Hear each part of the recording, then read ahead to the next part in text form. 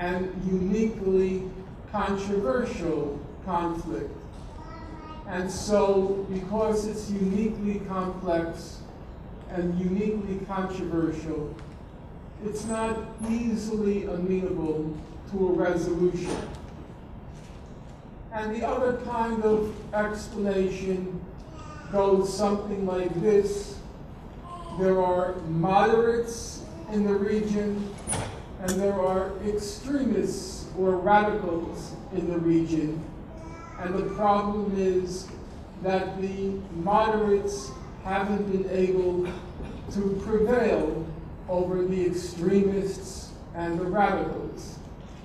And what I want to do this evening is, along with you, I want to test those two propositions.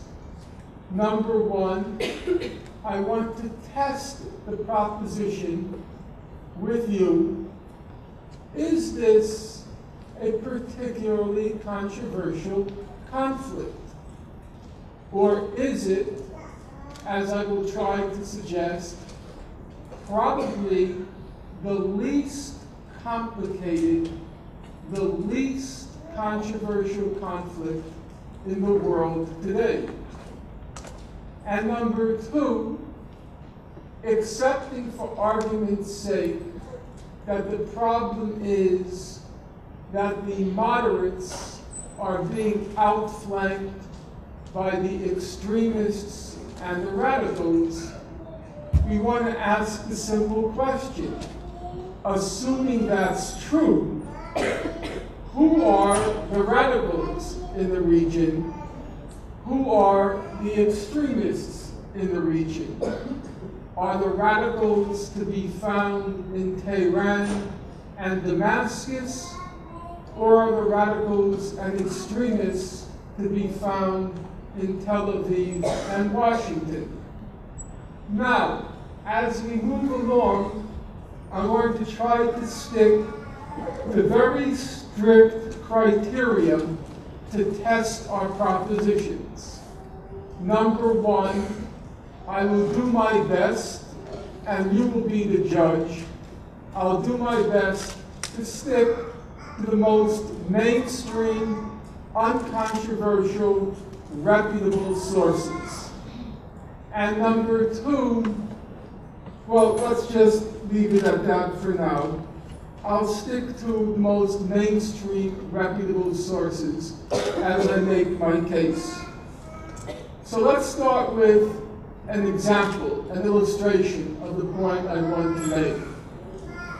In 2004, in July 2004, the highest judicial body in the world, the International Court of Justice, had to rule on a particular question bearing on the Israel-Palestine conflict.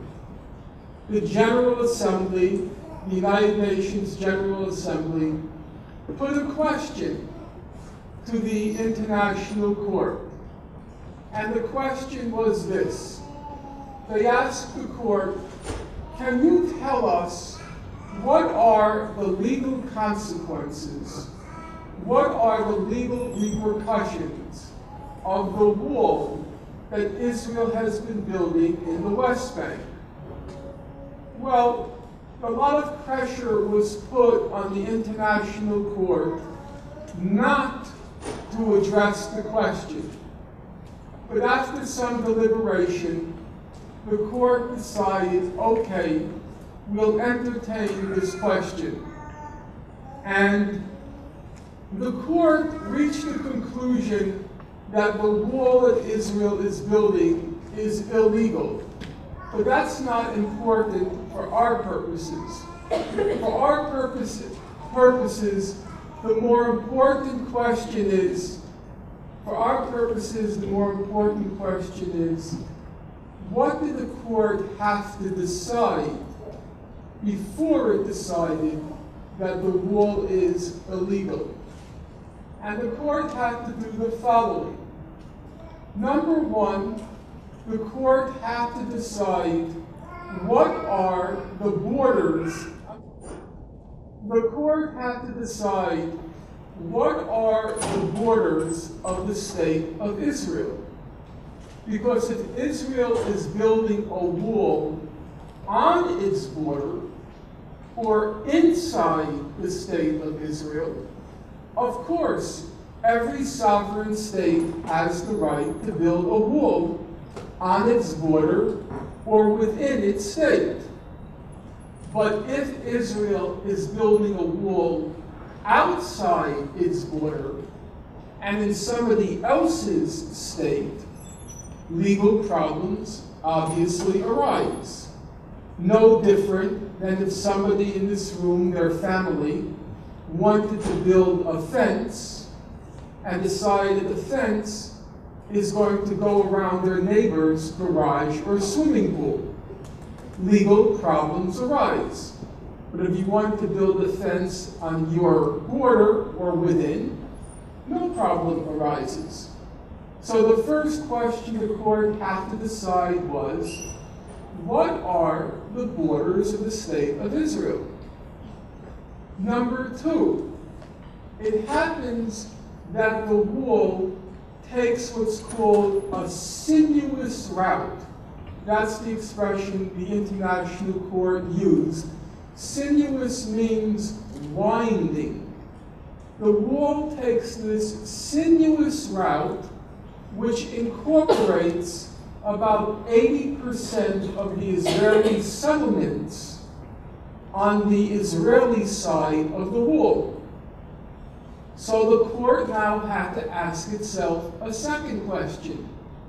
What is the legal status of those settlements that Israel has been building in the occupied territories? Because Israel said, we're building the wall in order to protect the settlements. But there's a basic legal principle. The basic legal principle goes like this. You cannot derive a right from a wrong. Now, I know that sounds a little bit complicated. You don't quite grasp what it means. But it's not really complicated at all. It means if something is wrong in the first place, you can't get a right to defend what's wrong in the first place. So if the settlements are illegal in the first place, you can't claim a right to defend what's wrong to begin with. If the settlements are wrong to begin with, you can't have a right to protect them. The only right you have is to remove them. You can't get a right from a wrong. So the second question the International Court of Justice had to ask is, what is the legal status of these settlements? And then the third question they had to ask themselves is, what's the legal status of East Jerusalem? Because as it happens, the wall that Israel is building cuts right through East Jerusalem, trying to put most of the Arabs on the Palestinian side and keep most of the Jews on the Israeli side. So they had to ask themselves, what's the legal status of East Jerusalem? Because if East Jerusalem is Israeli territory, well, obviously they have a right to build a wall within or on the border of East Jerusalem.